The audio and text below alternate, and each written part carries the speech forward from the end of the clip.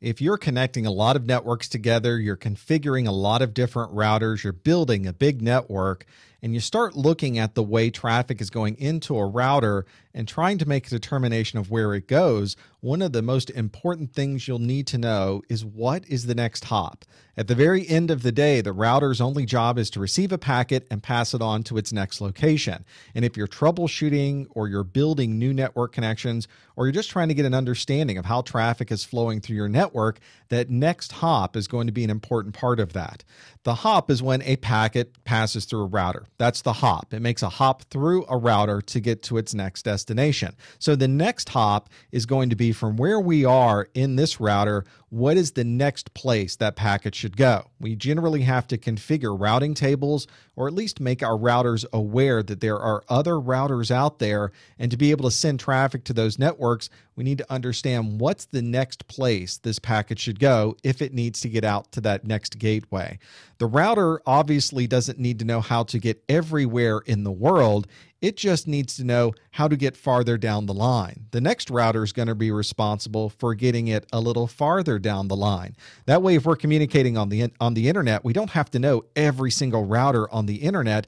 We have to generally know what direction we send the packet, and then it's up to the next router down the line. We have no control over it. At that point, it's really up to the routing tables and the protocols used in those routers to move the packets a little bit farther down the line. An important consideration when sending this traffic out over the network is you have to be mindful that there are no loops in the network. And unfortunately, we can create these loops accidentally by either manually configuring a router or not understanding the way the routers are configured. So a router might send packets to another router, which believes that the best route is back to the original router, which of course believes the next route is back to where it sent it the first place, and these packets keep looping back and forth and back and forth. One way to avoid this is what we have built into IPv4 and into IPv6 is there's a little section in the headers of those protocols. In IPv4, it's called time to live, and in IPv6, it's called the hop count. The way that this works is our workstation sets the hop count when it first sends out that packet. Maybe it sets the hop count to 64 and it sends it out to the router so that it can get out to the internet. The first router sees this packet and decreases that number by 1. Now it's 63 and sends it off to the next router. That router decreases it by 1. Now it's down to 62 and so on. In this particular case, if a router started looping through the routers over and over and over again, it would rapidly decrease all the way down to 0. And if a router sees a packet coming through with the time to live set to 0 or the hop limit set to 0, it discards the packet. And at that point, we have to resend that traffic. But of course, if that loop still exists, it would simply drop the packet again. And we have to get our network administrators involved to find out, why are we seeing so many of these time to lives marked down to 0? Generally, your router also sends a message back to the original station saying, time to live got all the way down to 0. Sorry, had to drop this off. And if you're looking at the network and you're doing an analysis of those packets, it will be very clear what is going on as we see all of these TTLs, these time to lives, always getting down into a 0 mark. But that means that at least our network remains up and running for all of the other traffic that needs to traverse it, and we don't have all of these packets looping around over and over for infinity. As we mentioned at the very basic level, your router receives traffic and it sends it to the next location. Your router always needs to know where is the next hop. It often determines this information automatically if you're using a dynamic routing protocol.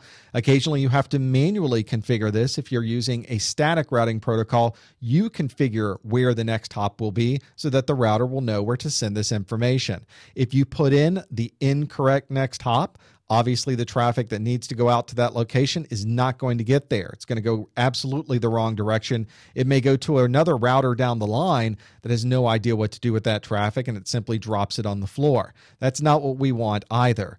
One way to look at these next hops and how a router works is to really look at a routing table. So let's look at a topology of a network and understand how that relates to the routing tables we might be using. This is the network topology that I'm using inside of my network, and I grab part of the routing table that I have just on my computer so you can get a feel for how the routes might flow in and out of my connection.